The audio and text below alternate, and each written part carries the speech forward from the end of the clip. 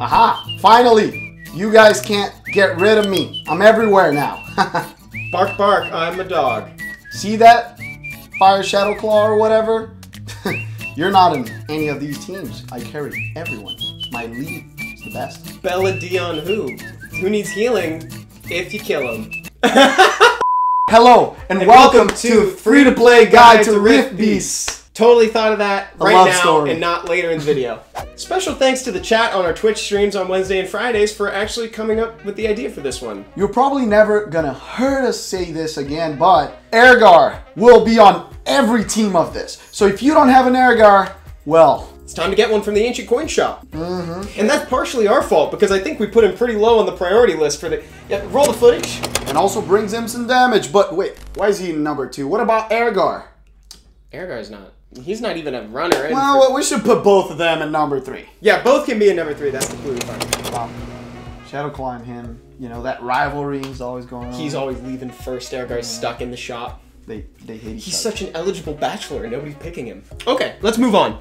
So the script says, talk about how each of the elements wants you to have frequent access to certain mechanics for success.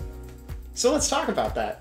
We recommend you to have Eirgar, Mav, and Crow on practically every team. They bring a lot of different things like damage, sustain, cooldown reduction, speed buff, and I know what you're thinking. Maybe Mav doesn't work on the fire beast. You're getting ahead of us, and we'll get to it. And yes, he does. And because all 3 of them are going to be in every single team that we recommend today, we want to make sure that we get those rune recommendations out of the way immediately. So let's start with Eirgar.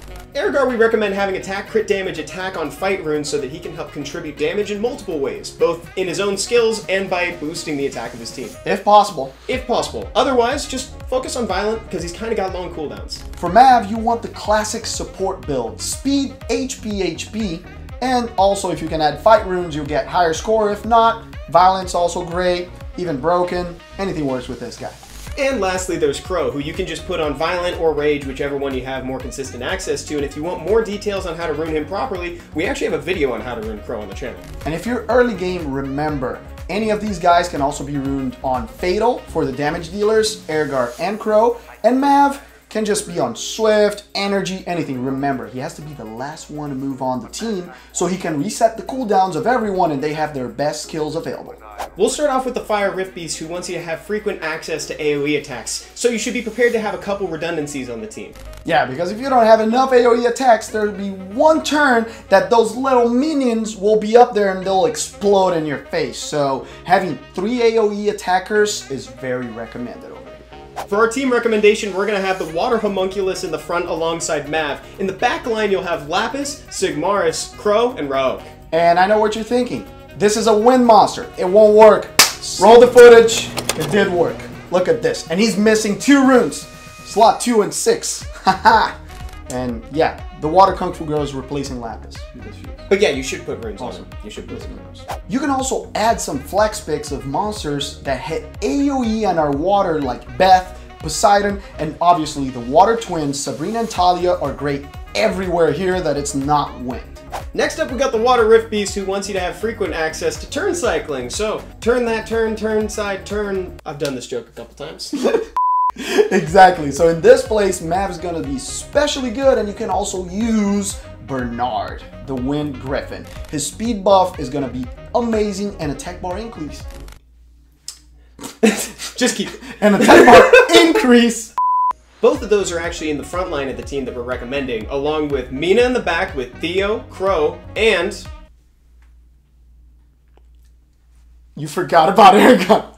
He's the Eirgar. main monster of the video. By the way, I know the name of the video now. What is the name of the video? Free-to-play Guide to Rift Beasts. It was right there. Let's say it again. Okay. Hello, and welcome to... Since this boss is water, Naomi, the Water Twins, and also Harlsberg. How do you... You have to clean Harlsberg. You know, the Barbaric King, that guy that gives branding and attack buff and speed buff. He's incredible here. And he's free to play, by the way. They're free to play. By the way. Talking about attack buffs, Chasun is also used in the front line here if you don't want to use Bernard or Matt. Wind has a very simple mechanic on paper, but in application it ends up being one of the harder dungeons to clear. It's healing! And also, you can't use the water twins here, so it's going to be a little bit tough. So we're going to have to get a little creative. On the front line, you'll want Mav and Colleen to bring that attack buff and heal. And in the back line, Eirgar will also be a source of sustain, the vampiric buff thing, attack buff, and the damage dealers will be Rauk, Crow, and Belgir. Remembering that you have 3 ways of reducing cooldowns right here that will keep your heals all the time so you can survive through all the waves. For your flex picks, you can also include things like Beladion and Colleen for more frequent heals. Verd does turn cycling and he heals himself a little bit on his first skill. And if you happen to have something like a Perna or a Leica, they're right at home here because Perna is going to passively heal your whole team by 10% every time she takes a turn, and Leica now has passive healing on his first skill. We're going to talk about the mechanic. Like, supposedly, multi-hits don't work very well here. Burst damage, let's just single hits.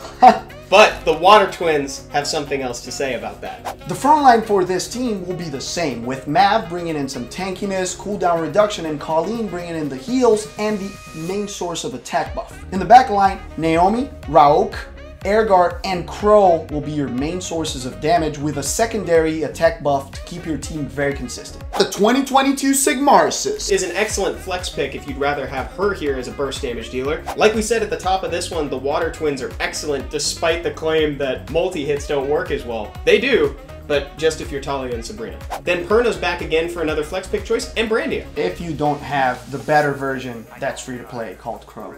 Finally, there's Dark, which is the inverse of the light one in more ways than just one, because it wants you to bring multi-hits. The boss will only let one of the souls that he imprisons go if you give that certain amount of multi-hits. So you want to break that as fast as possible, and you want to bring enough people so your team can roll with only 5 units instead of 6. So with that said, Zhongfei and Colleen are both excellent frontliners because Zhongfei hits 3 times on his first skill, Colleen hits twice but has the option to hit for 3 too, and if one of them gets locked away, you still have access to the other one's heals. In the front line will be Zhongfei or Colleen alongside Mav. In the back line, Eirgar, Rauk, Crow, and Naomi will do all the damage. Again, if you got twins, bring them here. But this time Shine is invited. Should we do an outro? See ya! That's kind of what I was thinking.